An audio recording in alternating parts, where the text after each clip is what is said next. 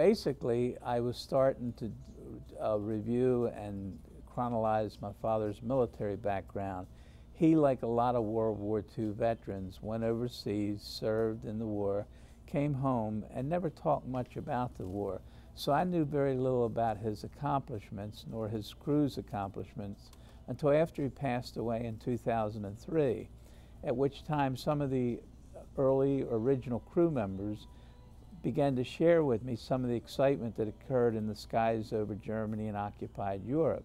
So I began to research my dad's missions and their missions. I was very interested in finding out more about it. And I remember as a youngster, my parents had saved all their correspondence from the war years, and they were tucked away in my sister's attic. So I retrieved them and read every single one of them, thinking it would add to my story. But what I discovered was he couldn't write about missions. That would have been a security breach. But he wrote about life in general in the military. For example, I could track where he trained and how long he trained. And then my mom would write about events occurring back home during the war. But the most compelling thing in the letters I found was something I wasn't even looking for at the outset. This beautiful love story just poured off the pages. Here I had set out to write a war story, which I accomplished, but this love story grabbed me in such a way I couldn't ignore it. Vince, gee, I miss you, honey. Please try to come home soon, won't you? If I don't see you pretty soon, I don't know what I'm going to do. There are a lot of times when I think I'll go crazy, but then I get your letters out and start to read them all over again. The story of my parents and how they've met and fell in love is centered around employment at the old Chesapeake and Potomac Telephone Company in Baltimore. She was an operator during the war, and he was a frame hop right out of high school. And legend has it they met in an elevator, and always say the rest is history. Now, they had their first date in March of '42. He proposed by April of '42, and they would have been married that summer. But an aunt who raised him would not give a 19-year-old permission to marry. At that time, you apparently needed written permission. So at that time, it was either enlist or be drafted. So he enlisted in the Army Air Corps, the forerunner to our modern-day Air Force, in June of '42, but wasn't called to duty until November of '42. So they were engaged at that time, and he went off to basic training in Nashville as a young cadet, and they were still engaged. Some 7 months later, approximately, he's gone on to Santa Ana, California, and back to Pecos, Texas area. My mom followed him out to Texas, where they were married a week later. They said their goodbyes in Kearney, Nebraska. And he was shipped overseas after a staging area in New England. Ultimately, he and his crew went to Ireland to deliver their new aircraft, and then on to England. My dad would write a letter from abroad, or my mom would send one to England, and sometimes it would take 5 weeks to arrive. For example, when I was born in May of '44, just 2 months after he departed or was deployed, he didn't know that I was born for like roughly 12, 14 days. And then he didn't know the details of the birth for another almost 3 weeks since following my birth. That's different from today, where you have emails and cell phones, and international calling is so easy, Skype, where servicemen deployed can keep connected to the family. This was a bit different time. Another illustration is his first Thanksgiving away. He was out in California, I believe, and my dad stood 5 hours in a line waiting to call home on a payphone. Now, can you imagine waiting 5 hours for your turn, and then you call home? There's no answer machine. There's no guarantee that your fiance at that time will be home. So the 5 hours you've invested in calling home might have been for naught if nobody answered the phone. How much different is that today, when you simply dial a cell phone and leave a voice message, or you text a message? It was a very different time. And I've talked to so many people as I go around a book tour who have the letters from their husband or the boyfriend to the wife or girlfriend, but they don't have the return from the girlfriend or wife to the spouse, etc. And keep in mind that if a guy's running around Europe in foxhole to foxhole, he doesn't have the wherewithal to carry a satchel of letters. My dad, being in the Air Corps, had a different situation. He stayed in a Quonset hut for the most part overseas and a barracks here, and he could save the letters. And to his credit, he saved every one and brought them all back.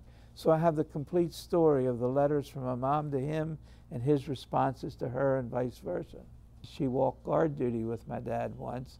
He was on the inside of the fence and she was on the outside of the fence.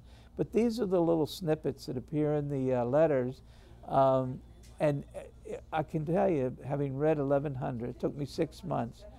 Every night was a new surprise, a new little twist. We were just given a talk by a captain who has just come back from active service, and he has seen plenty. I want to pass on some of the things he told us. Through him, my outlook on this war has really changed. Hun, after listening to him, we are far from winning this war. I hate to say that, but facts are facts. The American people don't realize what our soldiers are up against and what our boys are going through. They enjoyed sharing with one another the movies of the day and which ones they enjoyed. Like Bing Crosby, Gone My Way. My mom would say, make sure you see that, Vince. And he would write back, oh, it was great. And then he'd recommend some to hers. He also met some interesting people along the way.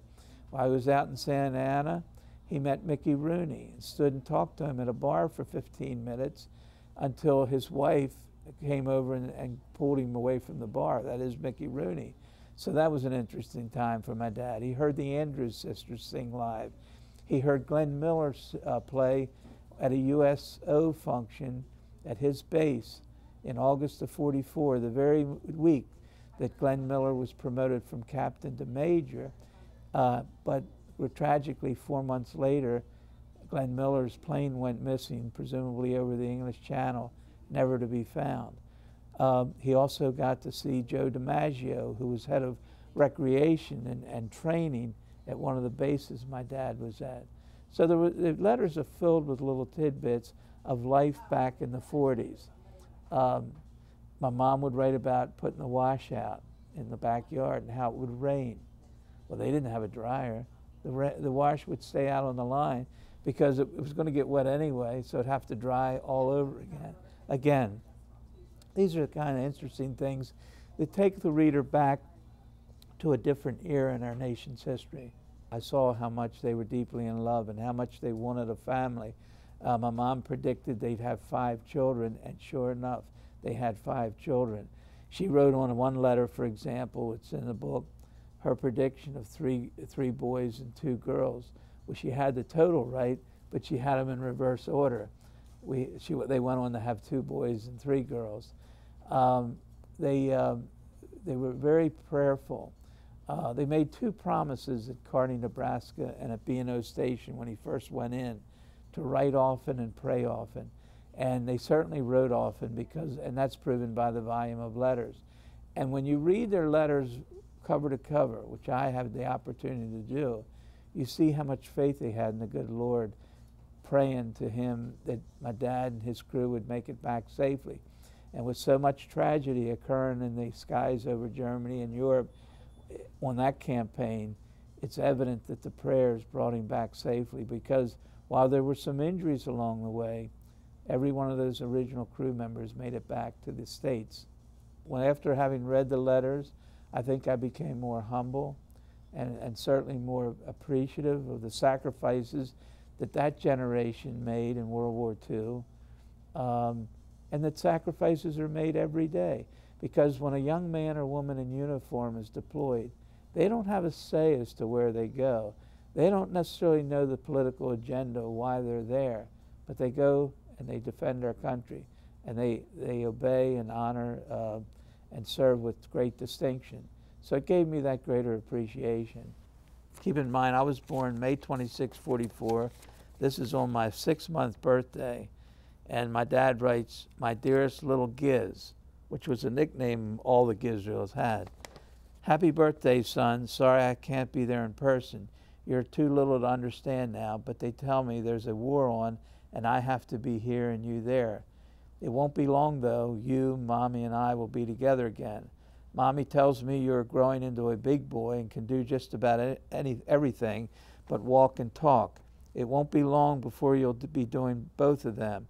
I hope you wait until I'm around before you do either, but things like that can't wait. They just happen. Take real good care of Mommy for me and tell her I love her. Again, happy birthday. I love you dearly. Your devoted Daddy. I don't know if I saw that letter when I was a youngster, a toddler, or heard about it, or read it even as a young boy. But to find that some 60 plus years later, open it up and see how devoted your dad was to you and wanting to be there, it was really quite an emotional thing for me.